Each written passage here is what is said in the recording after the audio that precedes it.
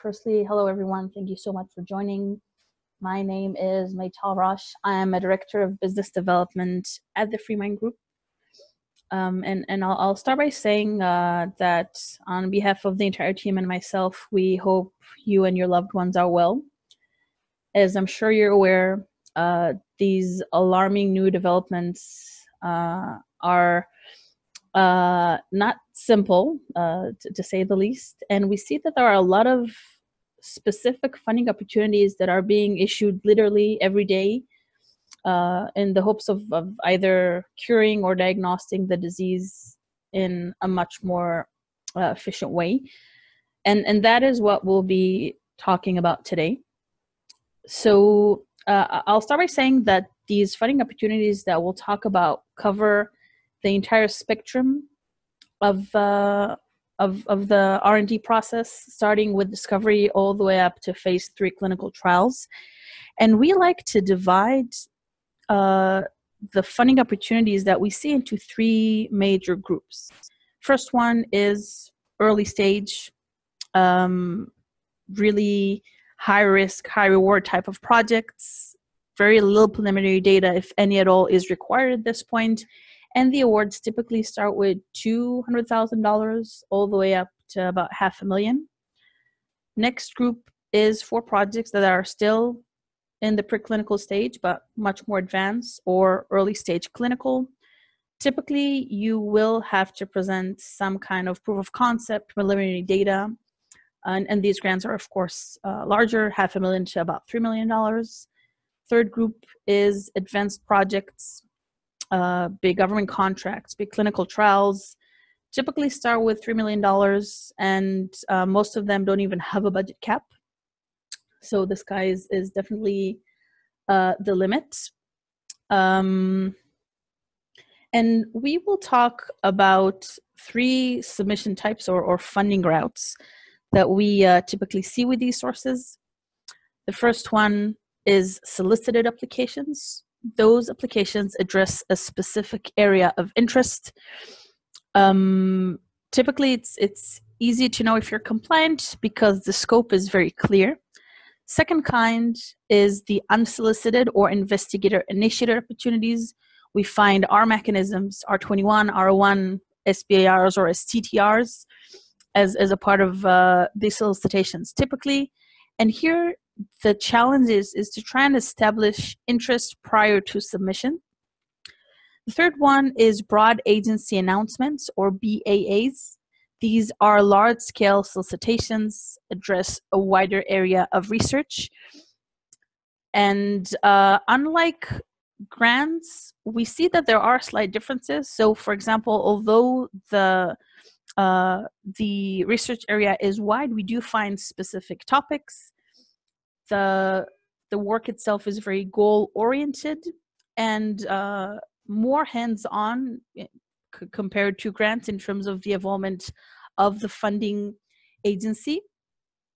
Typically, they are very large and definitely worth it, but these slight differences are definitely something to think about. So we'll start with the NIH, and just to be on the safe side, I'll mention that the NIH is a combination of 27 institutes and centers. Obviously, the one that we'll be talking about today is the National Institute of Allergy and Infectious Diseases, or NIAID. It is one of the largest institutes within the NIH. They just got a pretty significant budget increase, and I would not be surprised if they would stream additional funds at this point. And we do see that all 3 funding routes are available through NIAID. Firstly, the investigator-initiated opportunities, SBARs or STTRs, and these are for domestic companies doing all of the work in the US. Second type is R21s and R01s. These are open to companies from all over the world. R21s are for early stage work. R01s are for more advanced. And I will not go into specifics when we're talking about these unsolicited opportunities, just to make sure that we're focused. If you are interested in hearing some more about it, please check out our YouTube channel that just has a lot of information and different webinars.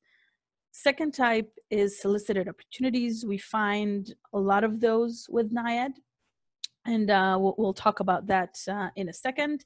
And we also have the NIAID BAA for more robust projects. So let's start. So when we're talking about solicited opportunities, what I recommend doing is going into the NIH search engine. I added the link here below. You can just click NIAID, screen the ones that you're interested in, and really make sure that you're submitting to the most compliant, the most suitable opportunity where you're the most compliant. And I chose one opportunity to talk about here today that was just announced and is, of course, incredibly relevant.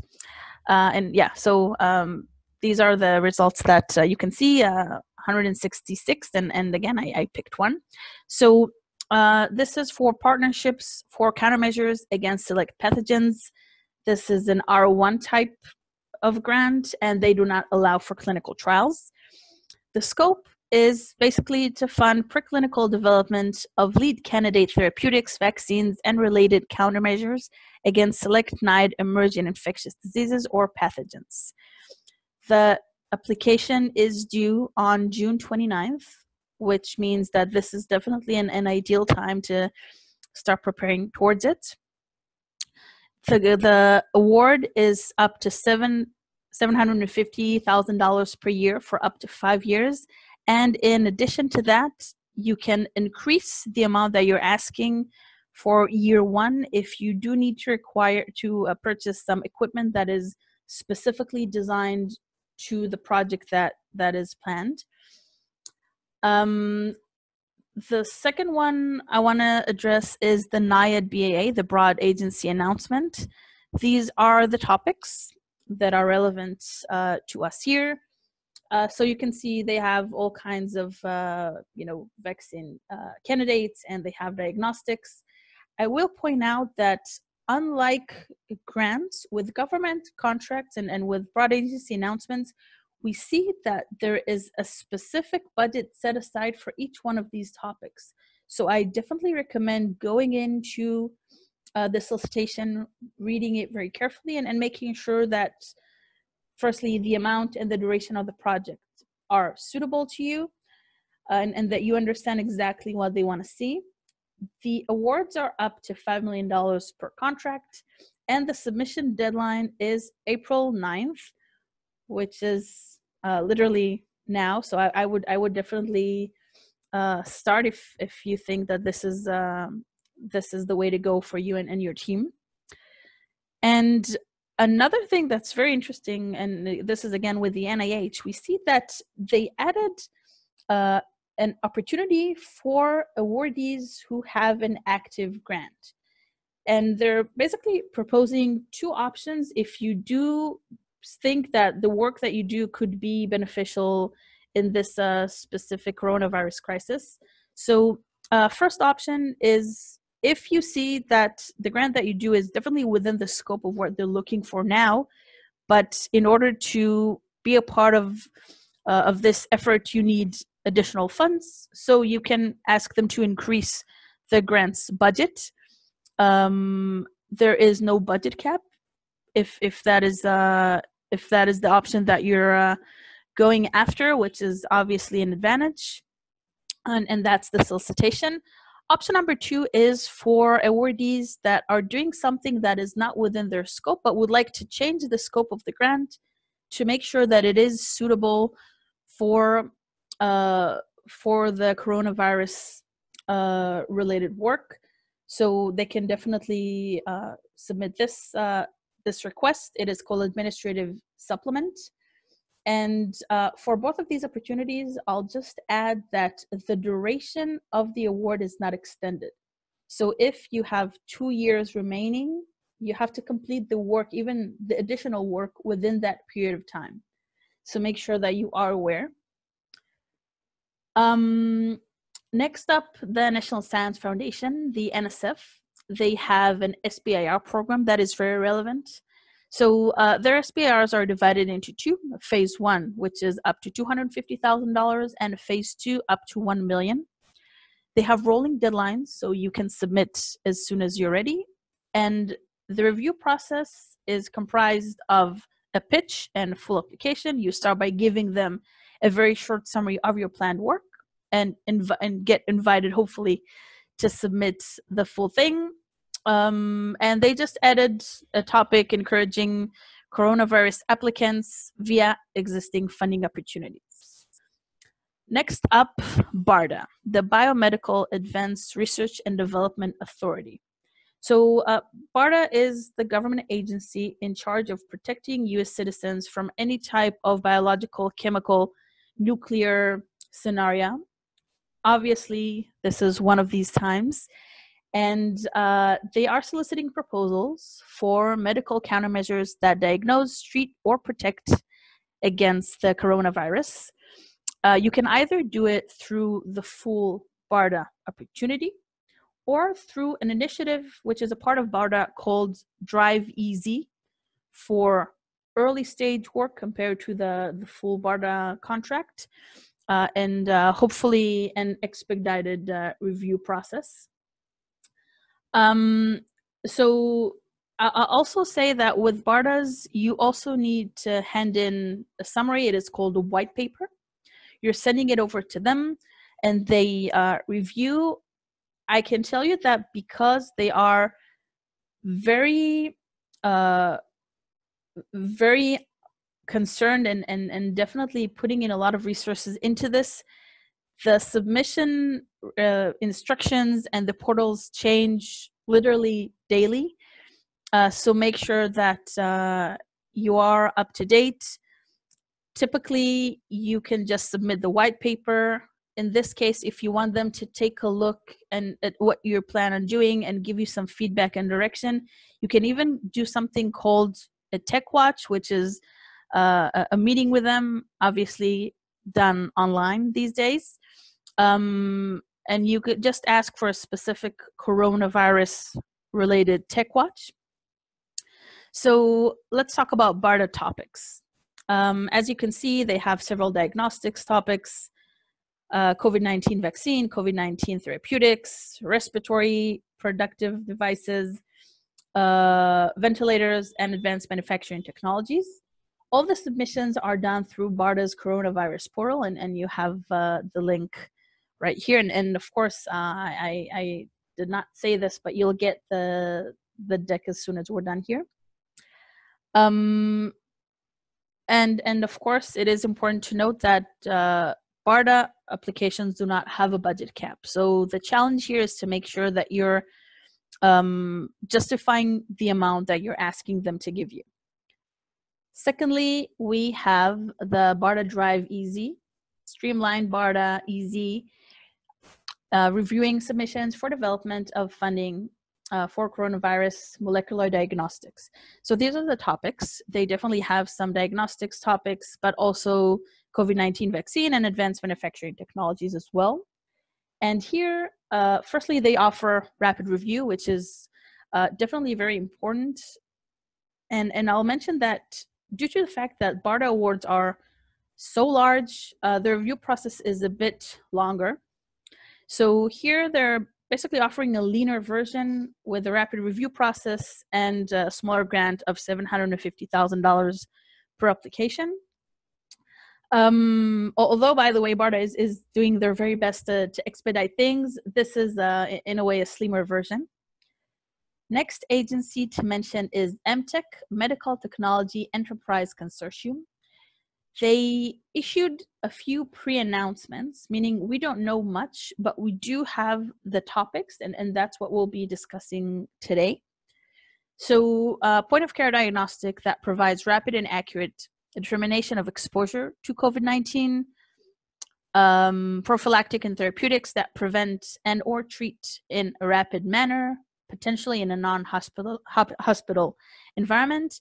And they are also encouraging people to submit things having to do with repurposing of FDA-approved drugs and biologics for prevention or treatment of COVID-19 or testing of drugs, biologics that have already demonstrated safety in humans in the prevention or treatment of COVID-19. More topics. Disease predictive models, to make sure that we're one step ahead, patient monitoring, tracking, and management systems.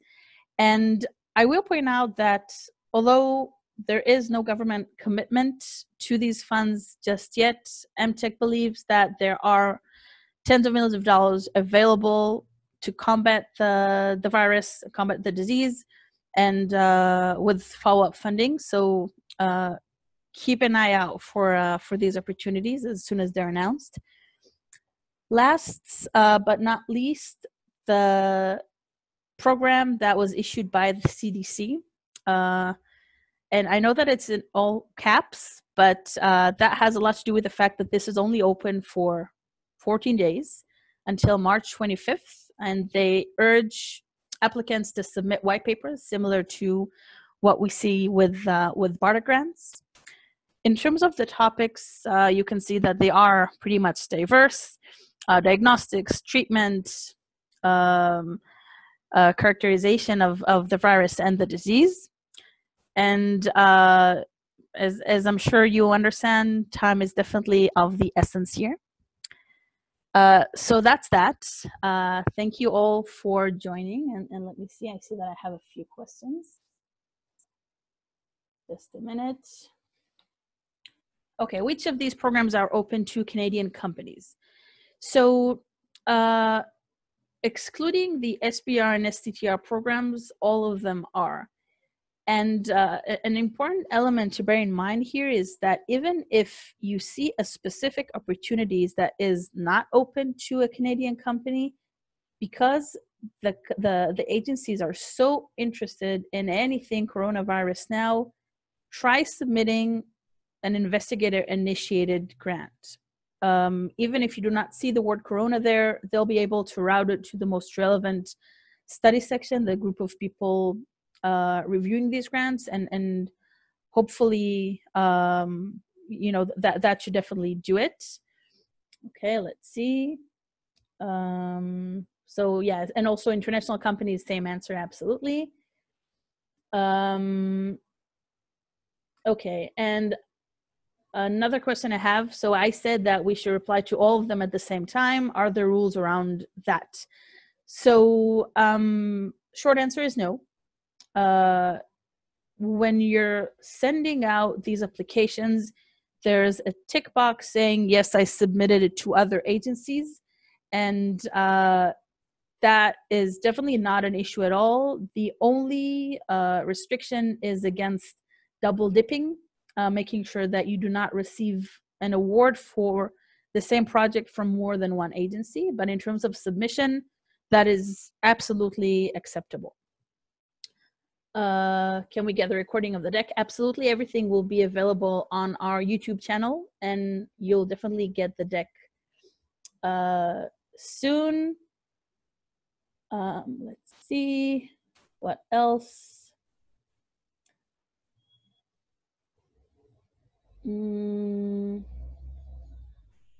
So I see a lot of questions regarding international applicants.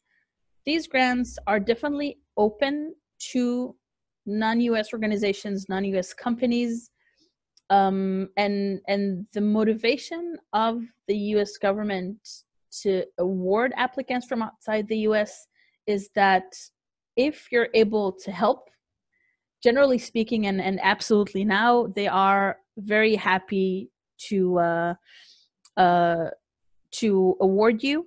Of course, they set their priorities, Congress, of course, and if you're able to fit within what they want to see, they are always happy to help. Okay, and let's take one more. What is BARDA's definition to licensed project? Is it the same as FDA approved? Yes. Okay, so thank you so much for joining. Feel free to check out our LinkedIn page, our Twitter account, and our YouTube channel. All of this will be available online, and if you have any additional questions, feel free to send me an email. Thank you so much. And let's hope we're able to tackle this quickly and efficiently. And let's all be safe. Goodbye.